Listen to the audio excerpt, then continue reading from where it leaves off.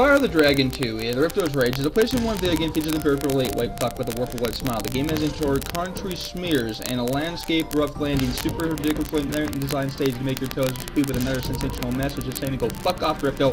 Man, I love that red demon douchebag. Yes, Ripto's taken over and Spyro Dragon is burden flag to those stupidity and antithesis, and one dies, another is crushed. Then you face other boss man as well. The game makes a summary of a storyline of a sputtering, most possessive favorite ever. The game features tons of creativity and varied levels. The favorites is when I stop at boning chef and trying to cook some stupid animal trio. The day's humor, laughter, chill, and anger munch with spine confusement. Yes, those were the good old days of nostalgia factors. An automatically score of a 10/10, one of the best games on the PlayStation. I recommend if you next to a review, just play it yourself. Won't let you down. Love the Burrito Master.